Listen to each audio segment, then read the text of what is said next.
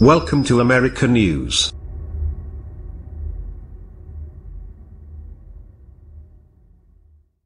The international language of motherhood. REUTERSDanish Siddiqui As. We all know, it's almost impossible to talk to a tiny little baby, or an adorable puppy, and remain in a normal vocal register, or speak in complete sentences. In the presence of chubby little cheeks, big doe eyes, and fat little legs, all but the most cynical succumb to a rapid-fire, swooping cadence, bending down to ask rhetorical questions like who's the cutest little baby in the whole world in a lilt seemingly inspired by a lungful of helium.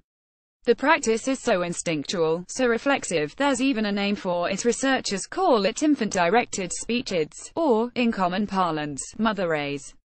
And experts at Princeton University may have just proven that aspects of this kind of speech are universal, regardless of language or culture.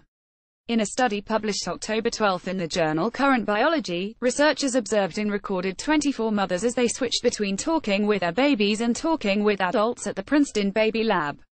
They then used algorithms to analyze and establish vocal fingerprints for those conversations, and discovered an uncannily universal shift in timbre as the mothers switched from talking to adults to talking to their babies and vice versa. Elise Piazza, a postdoctoral research associate with the Princeton Neuroscience Institute, and the lead author of the paper, describes timbre as the quality of sound.